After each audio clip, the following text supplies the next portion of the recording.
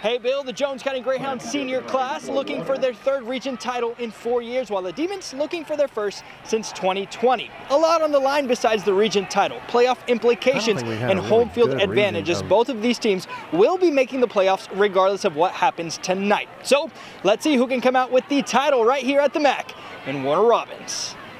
A lot on the line tonight as both of these teams looking to take home some region hardware. We go to the opening kickoff. The Demons started off with a little bit of trickery and end up recovering the onside kick. A huge momentum shift to start the game.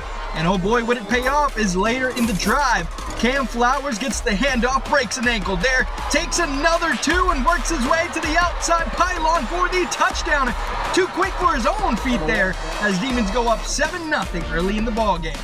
Now following Demons drive, former Greyhound quarterback John Anderson up to Flowers, a beautiful catch, and he's not done there. He fights his way in for the score, and Demons would go up 14-0, not even halfway through the first quarter. Now following Greyhound's drive, keep an eye on the bottom of the screen. Zion Reagans breaks his defender's ankle, so who finds him? Devin Edmonds with the wide open pass. That's an 80-yard touchdown, and the Greyhounds finally strike back and would trail 14-7. Now after a penalty-filled drive, the Demons would add 3 more points on the field goal and would lead 17-7. Now following Jones County drive in good position to score, Edmonds rolls out to his right, takes his time, and would find a wide open Tyler Stewart for the score, and Greyhounds would trail 17-14.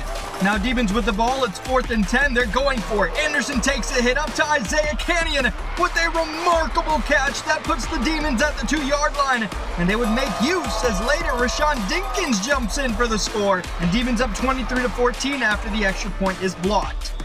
Now Greyhounds with the ball with under 2 minutes left to play, looking to put some points on the board, but a little miscommunication and Edmonds throws an easy interception to Jeremiah Cray, would return that to the 30-yard line, and guess what? Demons would go ahead and make use of that as later in the drive. This time, Dinkins with the wide open run to the end zone, as Demons would lead 30-14 at halftime. Now the opening drive of the second half. Anderson steps back and launches it. A perfect ball to a wide open Flowers for a 53-yard touchdown that would end up being the nail in the coffin as the Demons go on to win a chippy region title bout, 43-28. A dominant victory for the Demons from start to finish as they now have beat the Greyhounds for a 4th consecutive time and win their first region title since 2020. Warner Robins now will finish off their regular season at home against Locust Grove, while Greyhounds looking to bounce back as they take on Union Grove and looking to lock in the 2 seed for the playoffs. Bill, that's all I've got from the MAC.